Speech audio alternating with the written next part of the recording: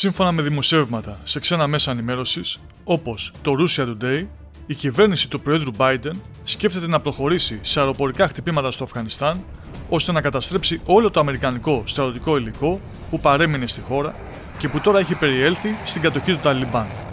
Όπως δήλωσαν Αμερικανοί αξιωματούχοι στο πρακτορείο ειδήσεων Reuters, υπάρχουν φόβοι ότι όλα αυτά τα αμερικανικά στρατιωτικά οχήματα, τα αεροσκάφη, ελικόπτερα, τα όπλα κτλ. Που παρέμειναν στο Αφγανιστάν θα χρησιμοποιηθούν από τους Ταλιμπάν εναντίον των Αφγανών πολιτών ή θα προωθηθούν σε τρομοκρατικές οργανώσεις. Αν και στα δημοσιεύματα αναφέρεται ότι η σκέψη είναι να ολοκληρωθεί πρώτα η εκένωση των Αμερικανών πολιτών και των Αφγανών που τους βοήθησαν και μετά να πραγματοποιηθούν τα χτυπήματα, εντούτοις όπως όλοι ήδη γνωρίζουμε, ποτέ δεν γνωστοποιείται ο χρόνος μιας επίθεσης.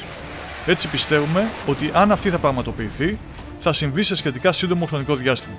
Ιδάλλως, η πλειονότητα αυτού του οπλισμού θα κρυφτεί από τους Ταλιμπάν, κάνοντας έτσι πολύ δύσκολο το έργο των ΗΠΑ να τα καταστρέψει. Τέλος, να επισημάνουμε ότι την ίδια άποψη διατύπωσε και ο πρώην πρόεδρος των ΗΠΑ, Ντόναλντ Τραμπ, ότι πρέπει δηλαδή να καταστραφεί όλος αυτός ο οπλισμός και να μην αφαιθεί στα χέρια των Ταλιμπάν.